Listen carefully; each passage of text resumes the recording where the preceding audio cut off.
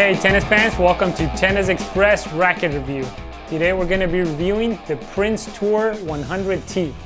This racket has a 100 square inch head size that measures a standard 27 inches and weighs about 10.2 ounces unstrung with a 16 by 18 string pattern. The Prince Tour 100T is an awesome all-around racket, perfect for baseliners and players that like coming up to the net. I was able to hit my serves with good pace and direction.